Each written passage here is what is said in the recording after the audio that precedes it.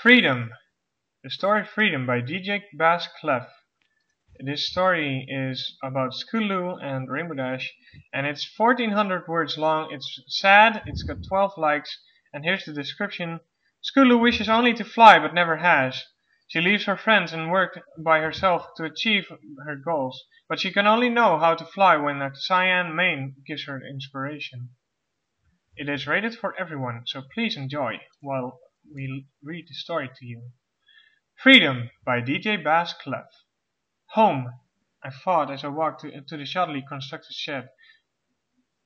The familiar scent of pine flowed into my nose as the soft needles cracked ever so softly beneath my hoof.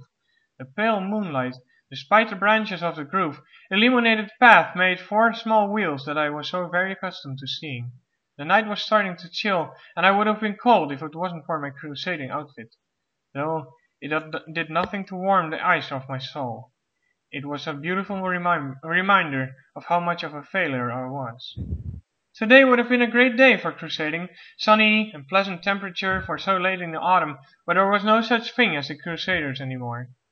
Months ago, Applebloom and Sweetiebelle had gotten their cutie marks, but me? Never. My eyes started to water over the thought of the two I used to be best friends with. I remember how Sweetiebelle's voice made the world stop to listen, and it could melt your heart. That's why she got hers, that magical voice of hers. Once or twice she came looking out for me with Applebloom. She sang a chorus over and over again, one that begged me to come home. But I wasn't home. But I was home, here, in my shed, and it would take more than that singing voice of her to crack the steel of my heart. As I approached my home sweet home, I noticed the door was ever so slightly ajar. I smiled, my poor building skill evident by the innumerable protruding nails, many leaks in the roofs, and the hinged door had actually helped me. To fully close the door it has to be pushed up slightly, so I know some pony who doesn't know that went through my shed. The loud creak resonated through the forest as I opened my door. A glance inside revealed that no one was still there. I crept slowly through the drying mud on my floor to my bed, constantly spinning circles to make sure I was alone. I sighed and was about to lie down when I saw a note placed on my straw bed.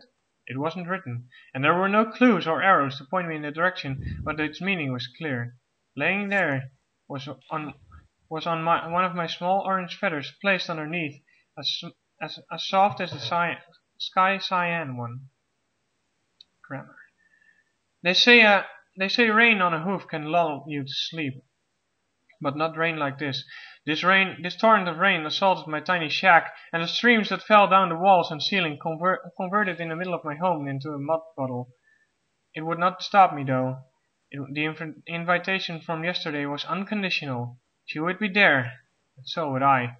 I stepped out in the deluge of rain, no coat or anything on my back. I would walk into this meeting with dignity. I slogged through the mud on the trail of my previous ground. Streams of water ran down my eyes as they pelted me like rocks. I squinted my eyes, and the lights of Manhattan flashed before my eyes. How was school, Scooty, my dear? Mom's sweet voice asked. Bullies made fun of me for not being able to fly again, I replied from the couch, four legs now crossed, and my head observing the pattern of the carpet. Sweetie, you know they're just early bloomers. You'll learn to fly soon enough, she said with a smile that could light the city. Mom, when I was at QS's house, there was a bunch of pictures with her parents in the hospital, and her parents said every pony took them, so why didn't you? Did you not love me? Did you not have a camera? I blurted out that night my world was shattered. Honey, come over here. She called Dad before looking deep into my eyes. It's time we talked. Scooty, she said in a gentle tone as she looked at me, sitting between her and Dad on that old couch. We're not your first parents. What? I shouted. We found you wrapped in a blanket outside our apartment building and took you in as our own, she explained. Why? Why would my parents do that? I whined. A violent whistle blasted as the train hurtled away from the city. I was alone, heading out into the world to find my real parents. Oh, that was fun. The crack of thunder brought me Uh, back to reality, and I realized I had stopped. I continued walking, but the memories persisted in shining through the darkness I hide them in. Go ahead. okay. That first day in a small town, I was walking down the street. I heard the sweet voice of my mother singing, trying to call me home. I ran into a bush, and as she was passing me, I gasped. The tiny filly that was singing looked over to me and smiled as warm as she did too. Who are you hiding from? I opened my eyes wide, trying to dispel the phantoms that haunted me, but the mare whom shortly I will see plagued my mind. I watched her dancing through the windy sky in ways I could scarcely imagine. Filled by wonder, I observed the sky each day to catch some of the tricks I could hopefully do myself one day. I developed a fan club for her. She was my idol. I thought back to what Scootaloo would have said about this meeting, how excited she would have been to meet Rainbow Dash. Not me. To me, she was just another pony who got in the way of my practicing. Part of me wished that she wouldn't even be there. Actually, most of me did. But on that small on that small hilltop, a smooth stone under the great tree she sat, waiting for me. Once I was at the top, and beneath the tree she began talking, back still turned. This is a weeping willow, planted here so something would always be mourning the planter's love. This is a grave for some pony that was well loved. Why'd you tell me to come here? I asked bitterly. I asked nothing of you.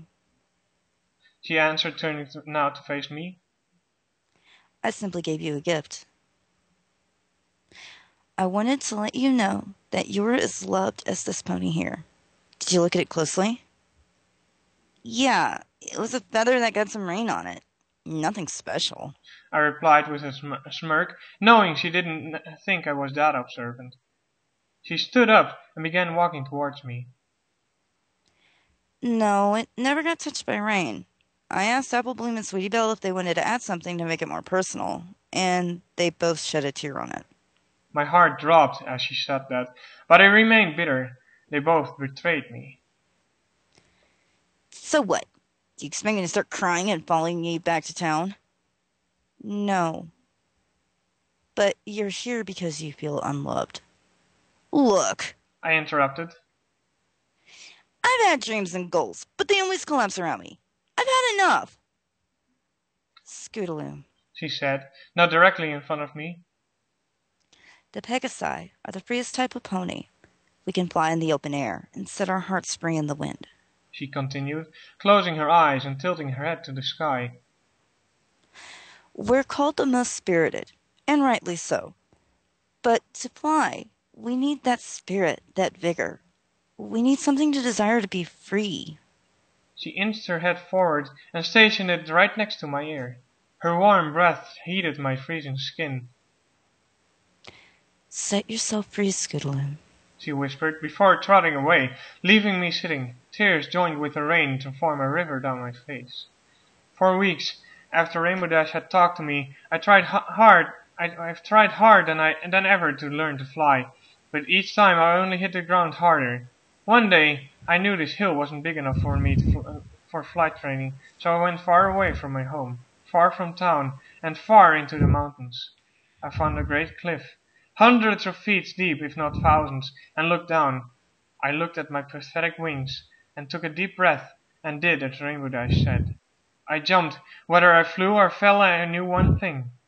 I would be free.